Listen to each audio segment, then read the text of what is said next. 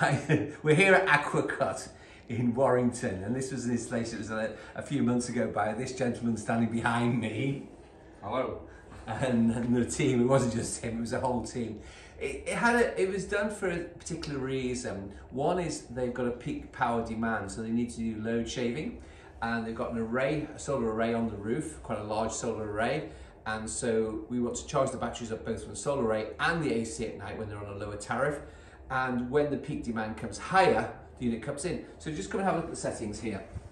There's 3 units that are in parallel, and we obviously can see the front screen. So the 3 units are in parallel. So a couple of things we become aware of. I'll go on to the battery settings. So here, we've got lots and lots of batteries we've actually got. So you can see there's 900 ampere hour batteries here. They're all in amazingly looking good cabinets. The most important thing that I always say to people, make sure you've got your comms. The batteries are a C rating 0.5, so you see a maximum of 450 amps discharge. Okay, so we go back onto the grid setting here. We set the peak power shaving at 7.5 kilowatts, 750 watts. We set it on here and it will actually mirror all 3 inverters. So once we do 1, 3 will the same. These are actually set up in a 3-phase system. So let me just show you one thing here, and we go advanced and we go multi-inverter, and you see this one is master parallel 1 phase A. This is the true master, and then we can look at here. We go onto this one, we go advanced settings, multi-inverter, and in fact this is C. In fact, the phase rotation means this one is the last one in the rotation. And here we'll go into here and we'll go into advanced settings, multi-inverter, and it's B. So what you can actually see is the phase rotation goes from this one to this one to this one. So it's the rotation. It's quite important. I always talk about making sure your phase rotation, use phase rotation meters, so you can see on these 3 inverters. The second part of the thing is they want to discharge the batteries at a certain time at night.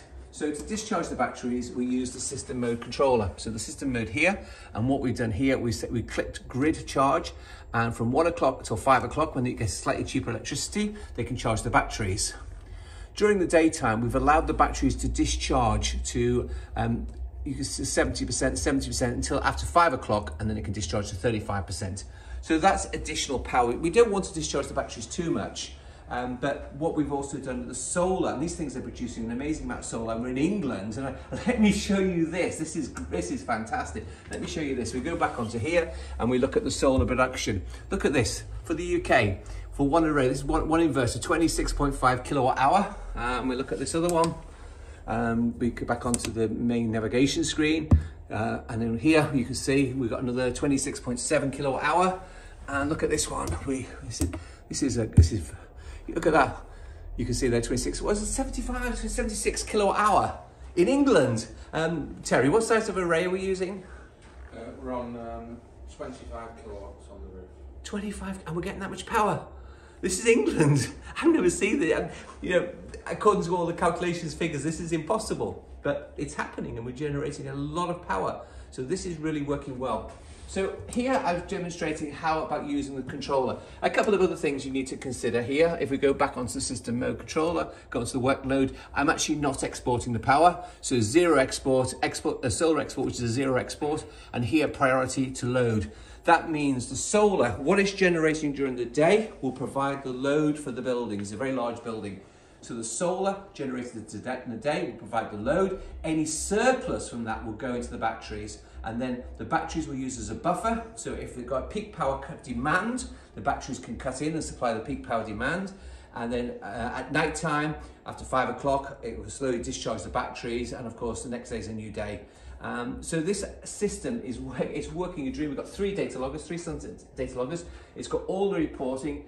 Everything is working. I've tried to sort of explain some of the settings on here, and I think we'll put a little bit of bit more editorial later on to explain it. But in this application, it's 3-phase system, beautiful system. Thanks for watching.